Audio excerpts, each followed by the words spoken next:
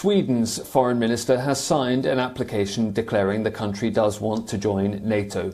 Sweden and Finland need all of the military alliance's 30 members to approve their applications.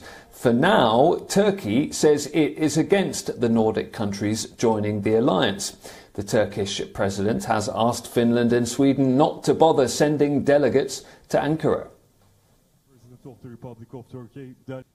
Pazartesi günü Türkiye'ye geleceklermiş.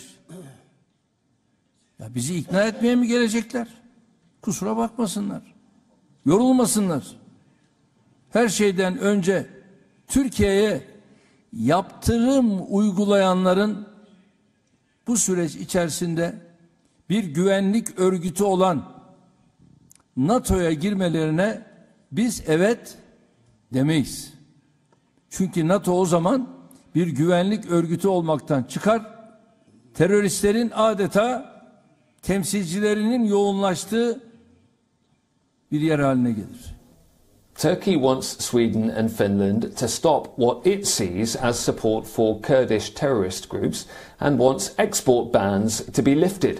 Sweden suspended arms sales to Turkey 3 years ago following Ankara's military intervention in Syria. Meanwhile, Russian President Vladimir Putin says he does not consider the expansion of NATO a threat, but has warned against the increase of military infrastructure in Sweden and Finland.